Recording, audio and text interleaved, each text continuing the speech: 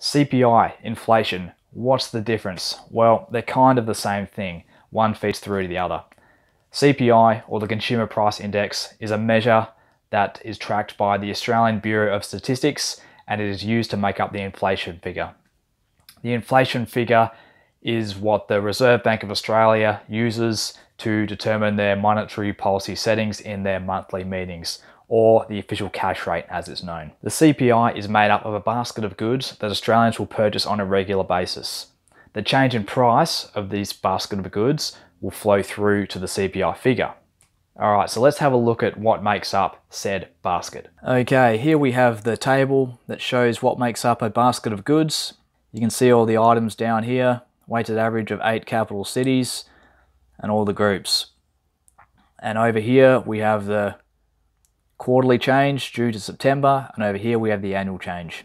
So you can see the main rate here, the headline rate is 1.6 for the quarter, 0.7 for the year. Food, alcohol, clothing, housing, etc. The trimmed mean, 0.4, that's what the RBA will use, 1.2 for the annual. Note that it doesn't include assets such as land and stocks. And because the RBA sets interest rates based on an inflation target range of 2 to 3%, we've had a situation at times where low interest rates have encouraged a bubble in asset prices, such as housing and the stock market.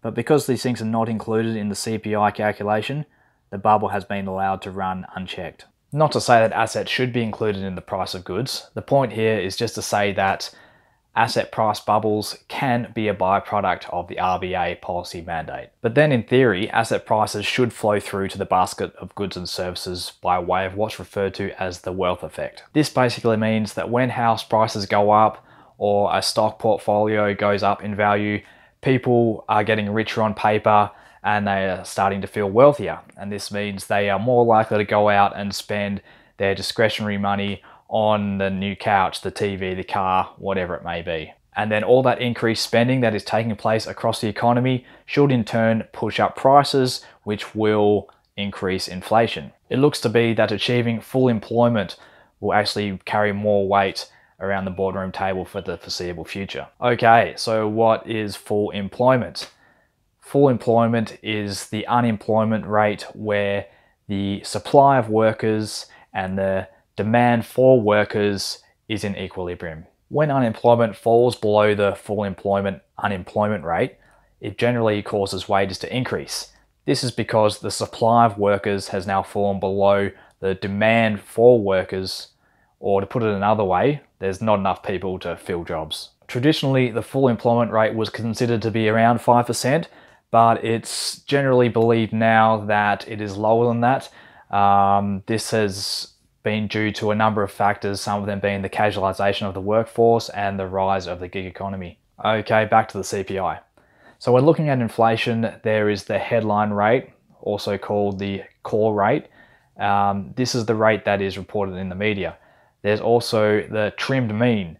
The trimmed mean is the rate that the RBA uses when determining its monetary policy settings. This one will take out any outlier results, the big falls or the big increases that tend to skew the results, so that it provides a steadier tool to the RBA when determining the interest rate. And then there is a quarterly rate, which can also be annualized on a seasonally adjusted basis, or the actual annual on annual change. And now we have a chart here showing the all group CPI quarterly change. You can see there was a big decrease here. That was mostly due to childcare becoming free for a period of time. And then here there was a big increase as lockdowns generally finished around the country and childcare became a cost to families once again. Okay, it's easy to view inflation as a bad thing.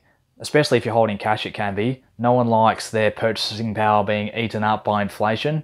You know, you can buy a can of Coke for $1.50 now, but in a year's time, it might cost you $1.60. So no one likes that.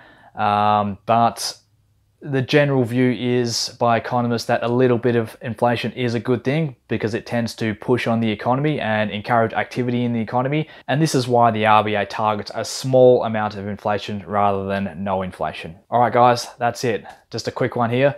Thanks for watching. Hope you learned something. If you want to see more, please subscribe. Catch you later.